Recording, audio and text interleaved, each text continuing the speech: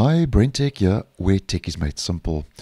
So as part of the Project Phoenix visual redesign changes that Microsoft has been making to the Edge browser for desktop throughout the course of this year, one of those changes is that the profile avatar, which has up until recently always been found to the top right of the toolbar of the browser, as part of the Phoenix visual redesign changes, Microsoft is moving the profile avatar to the top left to the title bar. Now in Edge Canary, if we head to our appearance page, Microsoft has already rolled out an option to be able to show account icon in the title bar. Now this setting is not available as yet, as far as I am aware, in the stable version. So if we toggle that off, we'll have to restart a Microsoft Edge Canary version 120, which is the latest preview version.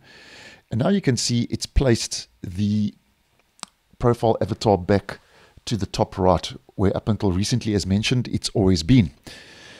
Now it seems that Microsoft may be making this relocating and moving the profile avatar a little bit simpler, because now in Edge Canary, when you right click on the avatar, there's now an option to move it to the left or back to the right and so on. Now, I haven't received that right click option yet because this feature is still on a controlled rollout and it's still early days.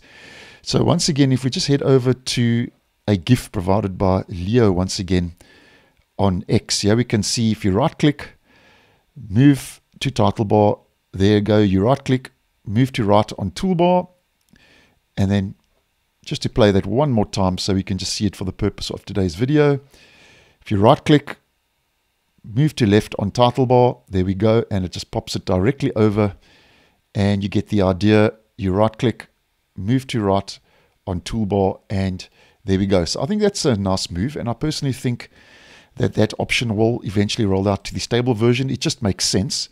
It just negates having to head over to your appearance page and go into the settings and then have to toggle the feature on and off to move it like it currently is available. And I think just having that option available to be able to actually just right click and then move it from left to right or right to left, I think is a much better option. And obviously if and when this does start becoming available in the stable version, I'll obviously post and let you guys know. So thanks for watching, and I'll see you in the next one.